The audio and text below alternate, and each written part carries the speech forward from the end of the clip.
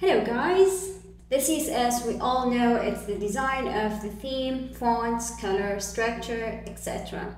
In this video, we will dive into two main sections: how to style the theme using CSS variables and how to enable the features in Partners Portal.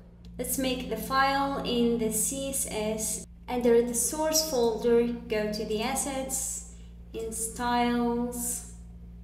You can make any file that you want under any folder. Let's say I'm gonna make a file for settings, so I'm gonna create a new file. Let's say I'm gonna create a file for color. In this file you can add any CSS that is related to the colors, and to share these colors to all over the page, you need to add it to app.css here. We already added in the 01 settings, so don't type it from the scratch. Click the name and paste it here. Just change the name /colors.css. Save. Go to the layouts, the masters. The app.css already in the master layout, so you don't need to link it. If it's not in there, you can do it. Just add any class here in the color CSS file. Okay, this is for the first section for the CSS. The second one, go to the partner portal. Go to the themes that you have created.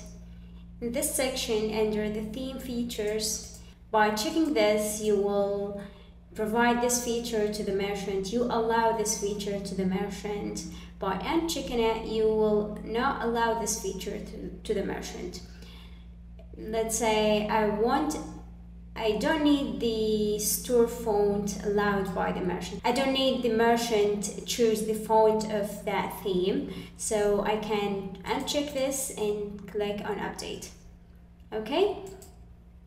If I want to do any update on these features, such as YouTube, I may uncheck this and do an update. I may add in my custom features such YouTube. I may make it a new component. So uncheck this and update, make it a new component.